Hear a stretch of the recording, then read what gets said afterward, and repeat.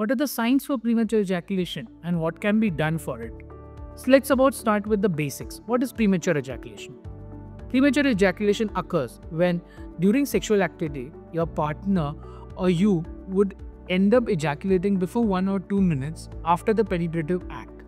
Then it's a problem, and when this problem persists for a predominant period of times for at least 6 months, then we diagnose it. So here are some signs which you should look out for. Ejaculating consistently within a minute or two of penetration. Feeling a lack of control over your ejaculation.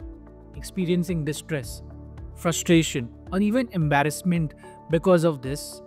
Avoiding intimacy due to these worries, leading to a lot of premature ejaculation or else any performance anxiety. Then this is the time we address the concerns. Now let's talk. What can be done? Is there any good news? Yes. Step 1.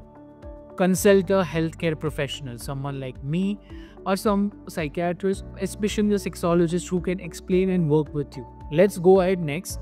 You can practice some behavioral techniques called as start and stop technique, where you can gain control over time on your muscular strength and it can get better for you.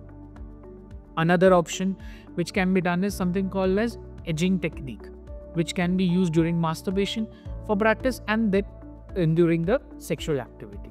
Another most common practice what we can do to avoid this is getting to therapy, where we understand the deep-rooted cause for it and work around it. Yes, there are some medication which are available, some over the counter and most prescribed. Meet your doctor, get it diagnosed and let him or her treat you for it. If you found this video helpful, just give a thumbs up and do share with your friends and colleagues also for their information.